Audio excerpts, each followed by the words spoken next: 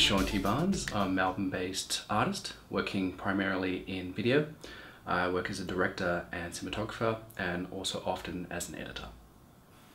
As well as my video work, I create photographic images. In this side of things, I work mainly in analog cameras and shooting on 35mm film. As with a lot of people, I just am in love with the color space of film and the grit and the grain of it. I also found that working with film really kind of suits not only my aesthetic but also my workflow. So I studied film and television at Swinburne University, and after finishing there, moving into music videos just seemed like an obvious move. It's a very relevant format still, even though it's been around for so long. In a time where there's just so much content out there and on the internet, television, whatever, people don't have a huge amount of time to take it all in, but somehow music videos, they still get people. I mean, I myself is guilty of watching a video but skipping through to the minute mark, 2-minute mark, you know, just skipping through the whole thing, not spending the time that should be spent on, you know, a piece. But somehow music video people still watch start to end, and that's kind of why I make them still. So in the past, I've worked with both musicians here locally in Melbourne and interstate artists from Sydney and Brisbane. I find the collaborative side of clip making really varies from clip to clip. Sometimes it's about sitting down with an artist and delivering an idea that you have, or sometimes about listening to the idea that they have and then just kind of working it out from there together. On other projects I've worked on, it's been more so about being contacted from afar via phone or email. And in these instances, making a video has been more about creating something to complement the audio rather than creating a visualization of the audio. And I actually kind of think I enjoy it more when it's less about showing the performance of a song and more about taking the feel or the message of the song and expanding that. So the first clip that I made for Ben Salter was for a song called Tremulous. And at the time, Ben was based in Brisbane, and I was in Melbourne. So they got in contact with me, him and his management, through email, and just wanted to get some ideas about what could possibly be done as a clip for the song. We just got to talking about what the mood of the song was and what it was really about. And I wanted to focus in on the anxiety of it, as well as more audibly the reverberating bass line of it. So from there, I created a treatment of found images just to convey a mood that I wanted to hit, and also found images and created an animatic of the effects that I wanted to do within the clip. And Ben was into that. So in the finished cut, Ben doesn't actually feature in the clip. I feel like we built something that expands on the original intentions of the song while exists as something else as well as the song, and experiencing both the visual and the audio together really heightens the experience of what either would feel like separately, which I guess is the most you could ever really aim for in creating music videos. And with the Tremulous clip, just going back again to the format of music videos, it's such a simple idea and a simple execution.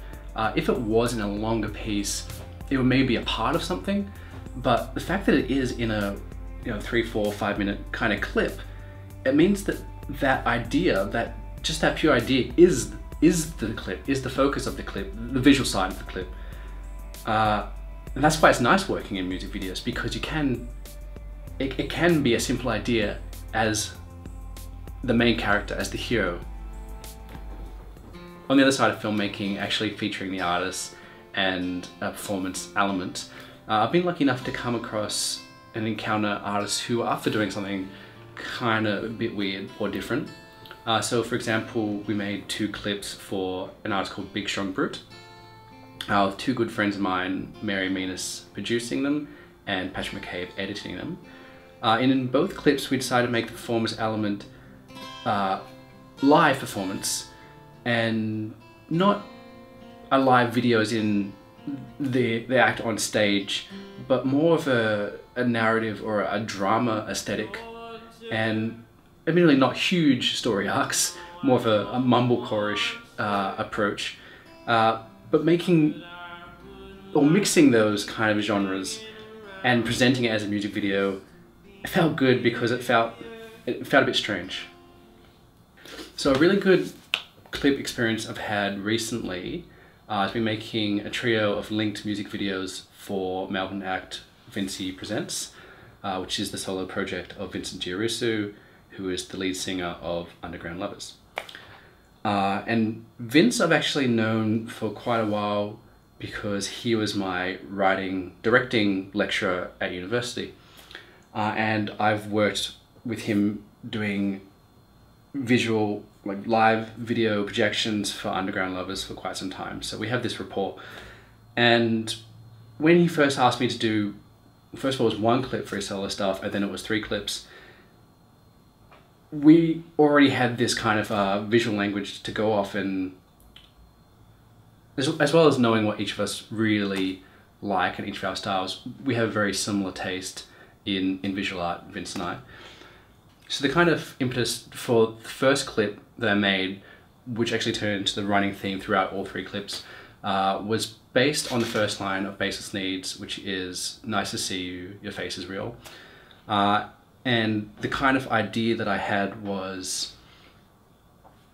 a feeling I personally get where sometimes I'm mid-conversation and I'll hear my own voice and it triggers this kind of discontent almost between what I see myself as or how I feel as myself, and then hearing myself and stepping that back outside myself and trying to connect that again. And I told this to Vince and he thought it was strange, but like also a very unusual thing to base a music video on. And he was up for it. So it was cool to run with that and have that trust behind it from Vince. So that kind of moment of self-awareness or jolting self-awareness was what those Vinci trio of clips was based on, or the images came from, although it's not the story that it tells. It's just the images come from that feeling. And especially with those clips, it felt like it was a process of searching and finding the images that gave that mood, and something that felt visceral and played with perception and played with light. And as I was saying before, the music video just felt like the perfect format to spend time searching for that with the images.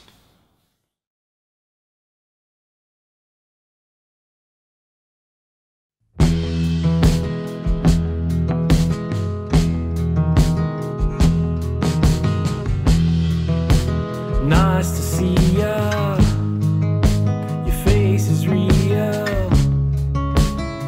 Fools abound and they tie me down.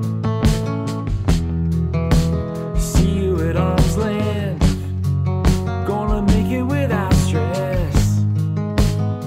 For the weekend, just fly me down. Marvelous yet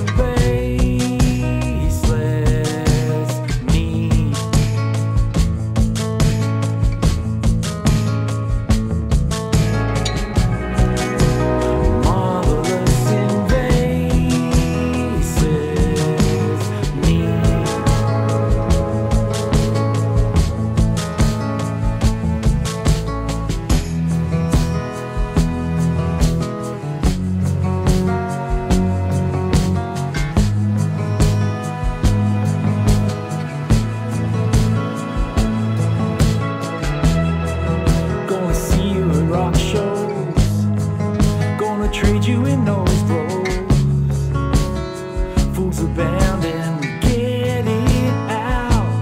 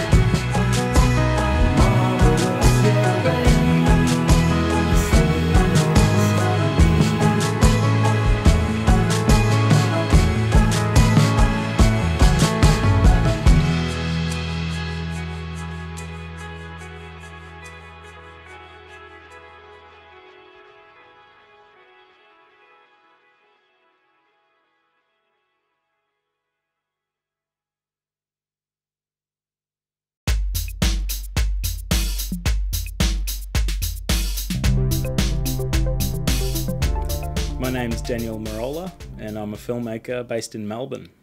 Well, I grew up in North Queensland. I was raised in a musical family. My dad is a musician and my mum's an artist, so I think the creative genes were there from the get-go. So yeah, and being the youngest sibling of four, yeah, I was heavily influenced by my older siblings who are musicians, and so there was always that creative vibe around the house. I developed a passion for filmmaking from my dad. Basically, he always had video cameras around, so we always made short funny clips and skits and stuff at home. So with the cousins and with the siblings. So yeah, it was always there. There was always a video camera around, and we could always create. Being a musician myself, I play 5 instruments, and yeah, so I wanted to join the two passions I have, which is music and filmmaking together, and yeah, music videos are the way to go. I developed a passion for that. Yeah, just making people feel something from the song, that you know, just giving that visual aspect to the song is very special, I think. The first music video I ever worked on was called Burn So Cold, and it was a friend of mine named Ash Ball. He's a singer-songwriter from Melbourne, and yeah, he approached me with the song, and yeah, we just went for it. Basically, we shot over 2 days in Melbourne and come up with a pretty cool concept and video, and then from there I sort of got approached by all sorts of artists from all genres of music. To create videos for them. When an artist approaches me to do a music video for them, I get them to send me through the song and also the lyrics. We have a brief chat and a brief talk about what the song means to them and what they want it to portray, what they want the viewer to feel when they listen to the song and when they watch the film clip. Then I just listen to the song over and over again. I've just got it on repeat for days, and you know, just trying to get some sort of inspiration for that may spark some ideas here and there. Then I usually break up the clip into 2 components. So one of them is performance scenes, where there'd be scenes and shots of the artist singing the song in different locations, depending on what the clip's about. And the other component would be the storytelling side of things, so the acting and the drama scenes that will help tell the story along the way. Yeah, this method sort of works for most film clips, but obviously not for all. But yeah, it seems to be the style that I've chosen, and that works for me, that I feel comfortable in working in. Yeah, I like working with different artists because different genres sort of lead themselves into different styles of video. So I had a bluegrass duo that I worked with on a couple of clips. They're called the Davidson Brothers. They're from Melbourne, and yeah, being country, we went out into country Victoria and shot different scenes out there, so that showing the country for those sort of clips, whereas a pop song might be more in a studio with controlled lighting and different lighting effects to reflect that genre of music. So yeah, I think it's important to marry the style of video with the style of song as well. Well, coming up on the horizon for me, I think I just want to keep collaborating with more artists and working with different filmmakers and other people in the creative industry. Yeah, I think it's special when people get together, especially when creative people get together and come up with and work towards one goal, come up with different ideas. Yeah, it's really magical. It's always exciting, and it makes the job super fun. Well, I first started working with Indigenous Australians back in 2007, where I was invited out on a Red Dust tour. That's Red Dust Role Models. They're an NGO that promote healthy lifestyles in Indigenous communities. And I was working on behalf of a music workshop called Muso Magic, where we'd write a song and produce a film clip within a week with the kids in schools. So from there, basically, Muso Magic then created a TV show from that, where they display their music videos that we'd create and also have positive stories in between. And a good friend of mine, Mitch Tambo, is the host of that show. So we've travelled together for 2 series now, 2 13-part series that's been shown on Impaja and NITV. Mitch is a singer-songwriter himself, so he's got an album out called Gurumali, and when he released that, just a song really stood out to me. It's called Wollumbar. Well, talking to Mitch and finding out what the song's about and what it means to him and his culture is to be strong within your culture. So I wanted to have faces on the screen, just strong Aboriginal prominent faces that sort of tell their own story. So, you know, when you look into some people's faces, and that's enough to tell, you know, that tells their whole history, their whole past, just by looking into their eyes. So I really wanted to get that across in the clip. So we got a bunch of his relatives together and a few other people that he knew, and we just shot that within a day. We just went and just did some headshots and just looking straight down the barrel of the camera. We also shot some performance scenes from Mitch, so dancing around the campfire. That was in Torquay at a winery.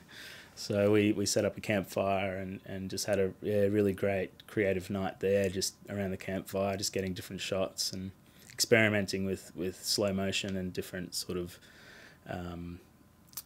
techniques and lenses. Basically, then we just put it together in editing, and yeah, we had a clip. I'm Mitch Tambo. I'm a Gamilarate Birrigubba man, and I live here in Melbourne, Victoria. So the whole process of finally sitting down and writing Wollumbar and the whole album came from the push of my dad, actually, because I've been a traditional performer for many years, but had never actually thought that I could sit down and write and create my own songs. And one day we just got talking, and he was like, you need to basically hurry up and do it and put your CD out there, because everywhere we go and when we perform, people were always asking if I had a CD or something that they could walk away with. So I got myself a loop pedal, and I sat down and started figuring it out, and within 7 days I had 7 tracks, and within a fortnight I went down to the studio and I laid my tracks down and started working with this awesome engineer, Simon Russell, who's the founder and owner of Deep Switch Records. So I finally got it all down, and I worked with him, and from there Dan approached me and was like, do you want to make a music video? And I was like, when? And he was like, now, this afternoon. So it was basically 2 days before we actually had to go on tour for a couple of weeks, and we had heaps to do. So I quickly ran home, did all my shopping for a wedding I had when I got back, and we basically hit the city, and we were into it for about 48 hours straight, shooting Wollumbar and throwing around ideas of, you know, what I wanted it to look like, what I wanted people to feel when they watched it, what was the story of Wollumbar and what was the true essence of it, and how could that be portrayed via a music video. So we're pretty much on the fly, having these deep discussions of how I felt about the song and what I really wanted to get across on the screen and what I wanted people to feel. And that's really how it all began, the music video of Wollumbar. If someone asked me point blank, if they said, Mitch, what's the story of Wollumbar and what is it exactly that you wanted to portray? My answer would be strength. Strength in culture and strength in our people. And I feel that with Dan and I working together and collaborating, we were really able to tell that story, to portray that story, and to get that story across quite transparently. Throughout the music video of Wollumbar, you see many faces appear, and to me they really represent the diverse strength and nature of us as Aboriginal people that we have. You see children, you see elders, you see fathers, mothers, you see strong cultural people, and I feel that that captures very much a massive diverse pocket of who we are as Aboriginal people. Yes, we wear many hats, and yes, it goes much deeper than that, but I feel that when those faces appear and you see the children, you see the strong men, the strong women, you see some of our strong activists in our communities are in that clip, and I feel it really gives a really good view of who we are and really showcases the strength of us. Here's my clip Wollumbar. I hope you like it.